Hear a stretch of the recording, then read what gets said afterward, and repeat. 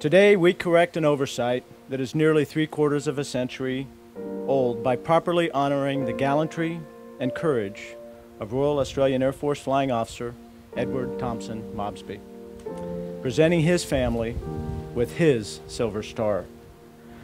The Silver Star is awarded for gallantry in action against an enemy and is one of the highest decorations that can be presented in our armed forces. To the family and friends of Flight Officer Mobsby, thank you for making this journey. When war broke out around the world, Edward answered his nation's call, enlisting as part of the RAF Permanent Forces on 6 January 1941. He left behind in South Australia his wife and 2 very young daughters who were not yet old enough to remember their father. Sergeant Mobsby's performance report describes him as a keen hard worker who carries out his duties with energy and zeal, a good airman pilot. Pilot Officer Mobsby was detailed for duty with an American squadron. In those early days of World War II, the Royal Australian Air Force personnel were sometimes attached to the U.S. Army units because we were short of air crews in the U.S. Army Air Force. The personal diary of Corporal Gunner Walter Cook, who was part of Pilot Officer Mobsby's crew, mentions that their Aussie mate was respected, greatly admired, loved for his sense of humor, energy, and willingness to serve. On 25 July 1942, Pilot Officer Mobsby's B-25 was part of a flight of aircraft who departed his operating base at Port Moresby, Papua New Guinea, to attack enemy convoys at Buna and Ghana. The next day, the fateful day, 6 B-25 crews were ordered to bomb Gasmata and strafe flying boats. The squadron combat log states, "This mission closely approached being an all-out suicide mission, since Gasmata was known to be too far for safe operations.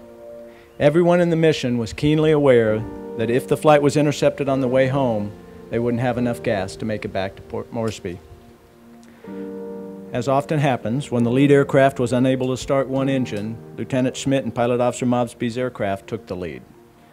The formation was intercepted en route by 20 to 30 Japanese fighters." Let me read again from the combat logs.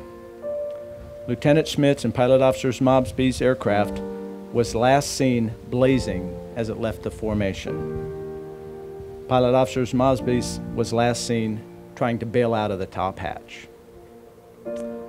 3 of the crews that day were awarded the Silver Star for gallantry in action, including all the members of Lieutenant Schmidt's crew, every member that is, except for Pilot Officer Mobsby. Flight Officer Mobsby's Silver Star would have remained a casualty of war, buried and lost forever, if not for the efforts of some extraordinary people, most notably his daughter, Jenny Reed. This is a day about my father. He has always been a hero to his family. Now he is everyone's hero, the members of the United States Air Force, the Royal Australian Air Force, and all of you who are here today to hear his story. It is a great honour for us to receive the Silver Star Medal on his behalf. We've been overwhelmed. We, his children, grandchildren, great-grandchildren, and our extended families are so very proud and grateful for this amazing day. Thank you. Now, some may say, why bother? This is something that happened over 72 years ago. Everyone involved is no longer with us. What difference does it make? To that I answer, it matters. It matters to Jenny and Rae, his daughters, to see their father properly honored. It matters to his grandchildren and great-grandchildren to know that they are the scions of a hero. And it matters to the men and the women serving today. Think about that F-22 pilot up in Alaska flying in the 90th Fighter Squadron, the same squadron that Flight Officer Mobsby flew with. All of those who serve their country and put themselves in harm's way need to know that they can rest assured their bravery and gallantry in battle will be honored. That even 72 years from now, the selfless sacrifices they are making will be remembered. That their service matters and will be greatly honored. Ladies and gentlemen, our heroes, like Flight Officer Edward Thompson Mobsby, will never, ever be forgotten.